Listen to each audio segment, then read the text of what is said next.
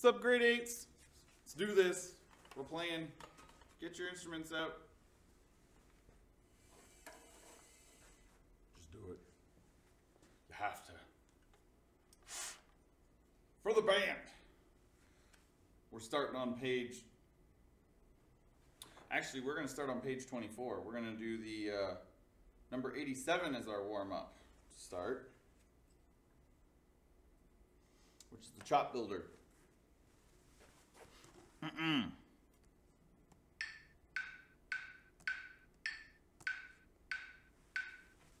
Yeah. Okay. All smooth and connected. Make sure you got your fingerings figured out. Okay.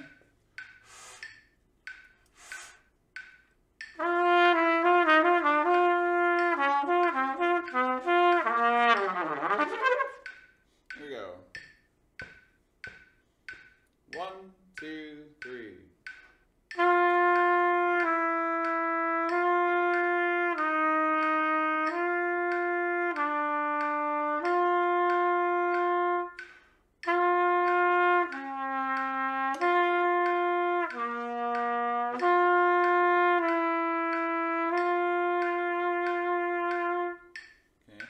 That's a really good warm-up. Get your fingers going and mostly focus on moving your armature around, especially for brass players. So we're going to go back to page 43 at the back of the book so we can do our scales, because I know you love it, and we need to.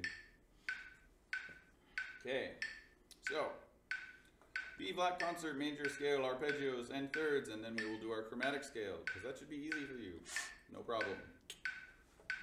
1, 2, from the top, 2, 3.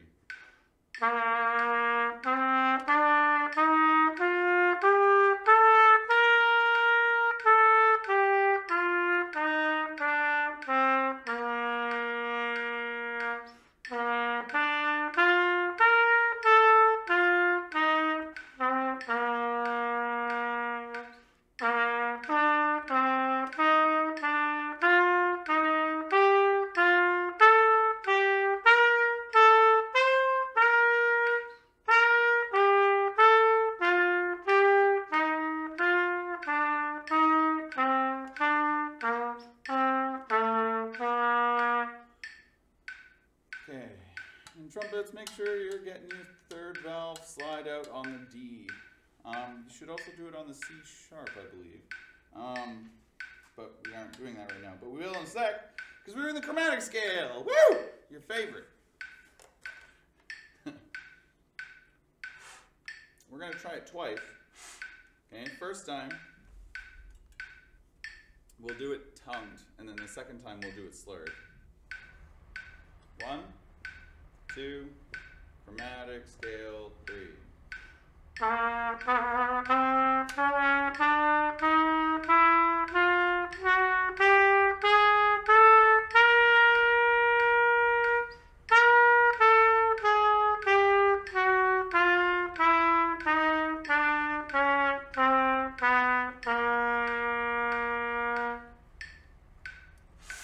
Take a sec.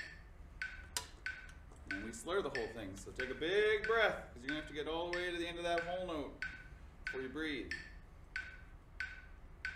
1, 2, 1, 2, 3.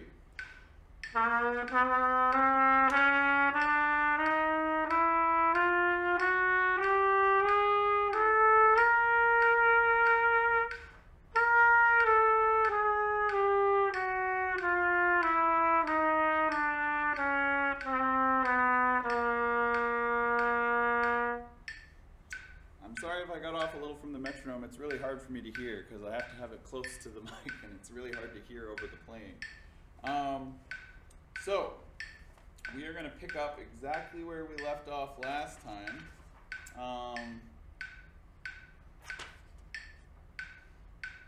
And we are going to start with the Song of Remembrance on page 24, which is number 88. That was the last one we worked on. It's this really pretty minor key little solo bit. Wish I could make this louder. Is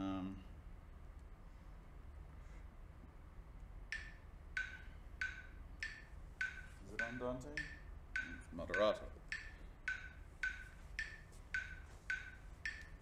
Make sure you're familiar with all the fingerings, okay? If it says F sharp, that means F sharp. It doesn't mean F. Those are different notes. You have to do it. Otherwise it sounds weird and wrong, okay? So we do have a repeat. It's mezzo piano. There are slurs, no accents, no short notes.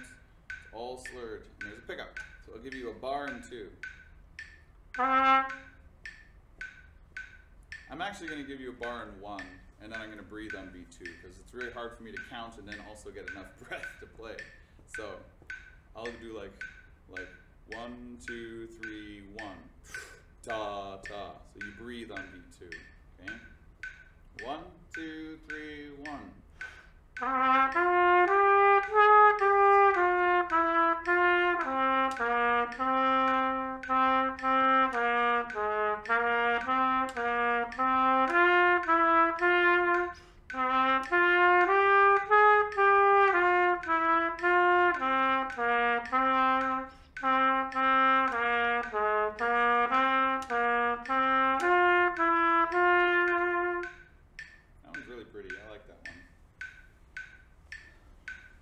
Remember, always strive for a beautiful singing-like tone.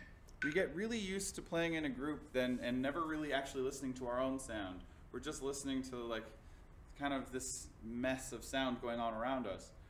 But the key is you need to develop your own personal beautiful sound and be aware of that. If you don't, then you aren't actually contributing anything but just kind of a mess to the group, okay? So it's one of the main reasons I'm actually really wanting to take advantage of this alone time is that it'll force some of you guys, and well, not some of you, all of you, to really focus on your own sound and improve that. So we're going to look at the concert F major scale.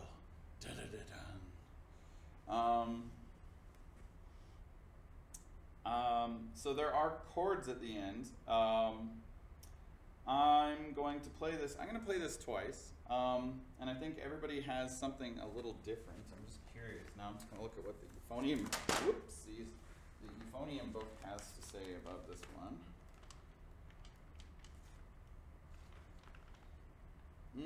Okay, yeah, everybody has something different. So you know what? We're going to leave the chords part out. We're not going to do the last three measures. We're going to put a fermata on the whole note in the arpeggio section, and we'll just stop there, okay? And so we're going to do the concert concert F major scale. So for trumpets, clarinets, and tenors, that's G major. For our French horn, that's going to be C. It's going to be a really nice key for you for once. You get to play in the nice scale. And for our saxophones, that's going to be a D major. So you have D, it's a D scale, so you have C sharps and F sharps. And trombones and flutes, bass, and concert pitch instruments, oboe. This is going to be concert F, so that's only B flat, okay? Only the B flat. There's E naturals, so there's no E flats or A flats or anything like that, just the one flat. So let's give this a whirl. There's a really big jump for some of us. Some of us don't have that. So if you don't be surprised when I'm going like da ta ta ta pa pa pa pa. I'm gonna drop an octave because that's what's written in my music. Okay, some of you don't have that. Okay.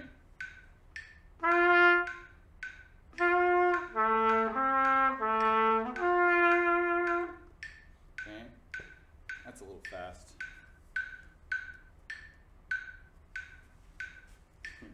Okay, G major, 1, 2, 1, 2, 3.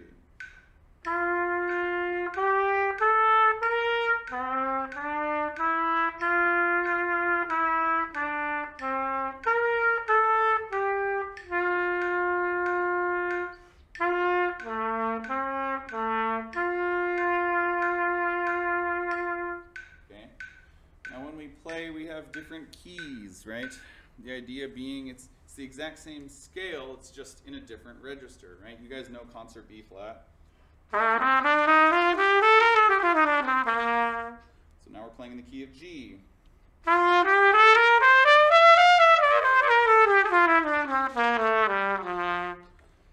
There's a major scale that starts on every single note on our instrument. They're all different keys. So you got to get used to playing in different keys. So we're going to do exactly that. We're going to do number 90, which is Santa Lucia, an Italian folk song. And I want you to take a moment and do the little exercise. It says circle the notes changed by the key signature. Okay? So circle all the ones that have a sharp, a flat, or a natural. Only the ones that are adjusted by the key signature. Okay? Take a few moments. Pause the video. Do that. Pause. Okay, we're good. Good. Great job. I'm glad you did that. So we have this adjusted key. Make sure to take a few moments, look over it. We're going to try this out. It's at moderato. It's a little faster. It's in 3/4 because it's Italian. And as my teacher would always say, all music, all melody is either a pirate song or a love song. I have a feeling this one's going to be a love song.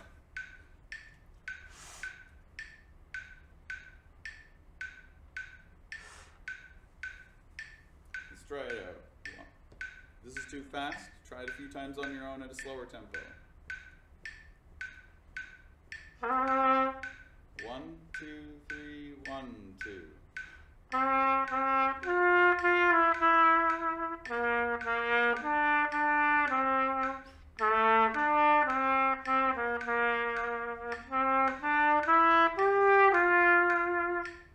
that's cute.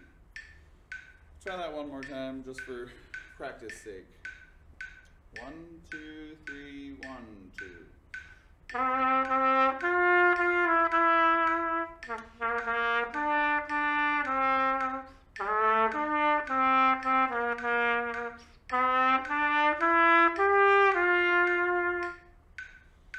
Okay. Now, I'm going to try and get us to the end of this page here. We're going to do number 91. Boogie Blues. So we've got a bunch of accidentals and stuff. This one's got tons of stuff going on. It's got, in one section you're going to have a sharp, then to a natural, or a flat to a sharp, or whatever. It's got accents, slurs, it's got dynamic changes, it's got crescendos, it's got a fermata at the end. It's a big shift in range from what we're used to, and it's fast. So you might need to do this one a few times before you can kind of nail it, and it's up to you which note you want to hit at the end, because I'm pretty sure we all have a divisi, so you have a choice between 1 or 2 notes. Okay, I'm gonna try and play this once at a slower tempo.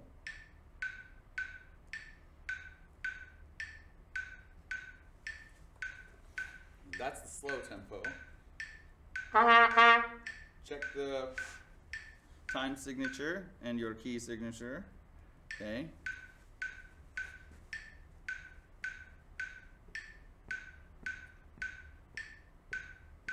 Okay.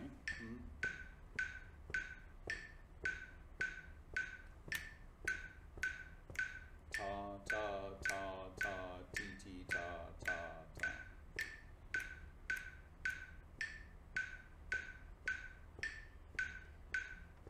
One. I'm going to play the higher note at the end. 2, 1, 2, 3.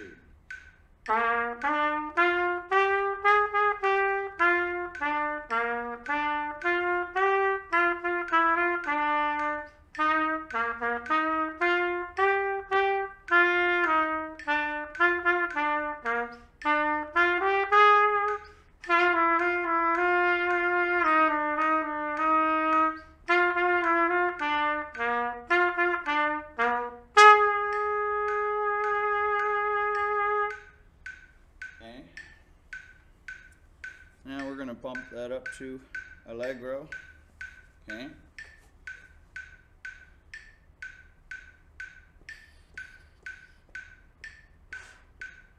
One, two, 1, 2, 3.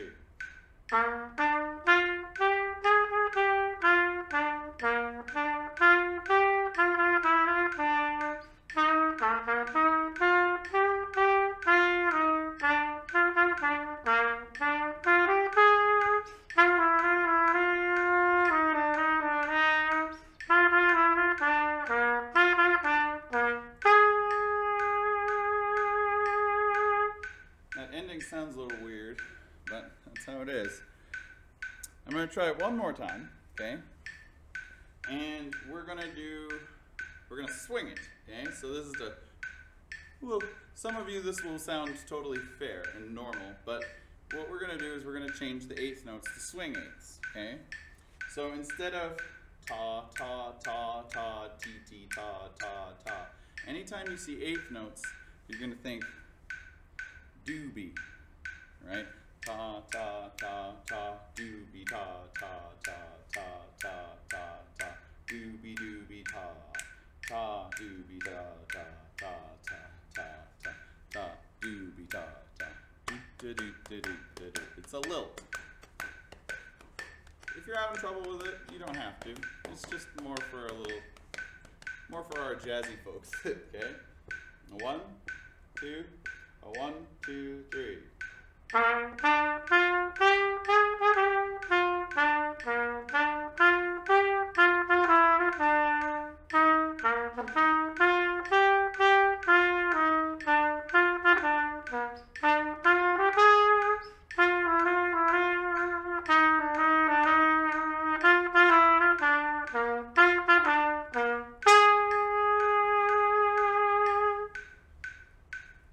Okay. Now I have a feeling some of you are going to have some trouble with that one, but best of luck. You got this. And the last one for the day, we're going to get to the bottom of this page. We're going to do number 92, which is a skill builder. Okay. It is in 3/4, not 4/4. Okay. It is moderato. It's got a lot of slurs and a lot of finger movement for that speed, okay?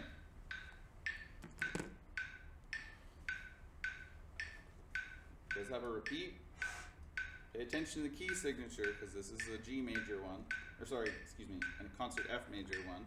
So it has that new key signature. So it has F sharps, for example, for trumpets and clarinets, E naturals for trombones. Okay? I'll give you a bar and 1. 1, 2, 3, 1.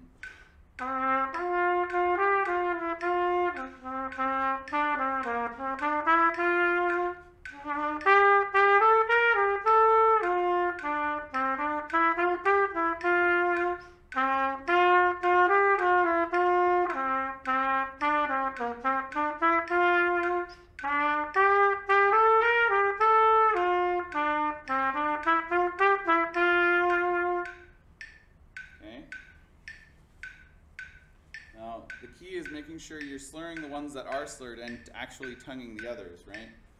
Like in measure 3. Slur, tongue, tongue, tongue, tongue. It's not a bad idea to actually say through an exercise, right? Tongue, tongue, slur, slur, tongue, slur, tongue, tongue, tongue, tongue, tongue.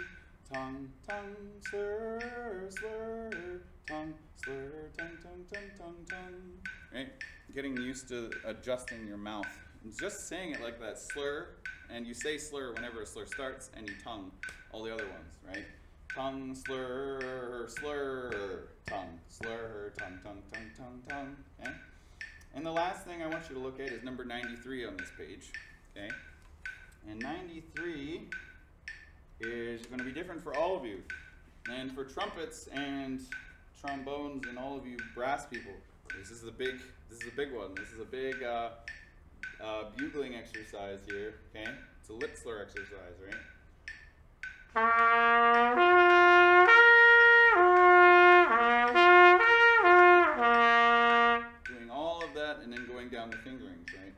No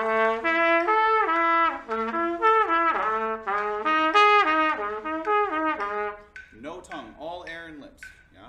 Mostly air. For our flutes, right? You have a whole bunch of this exercise for breath support and phrasing.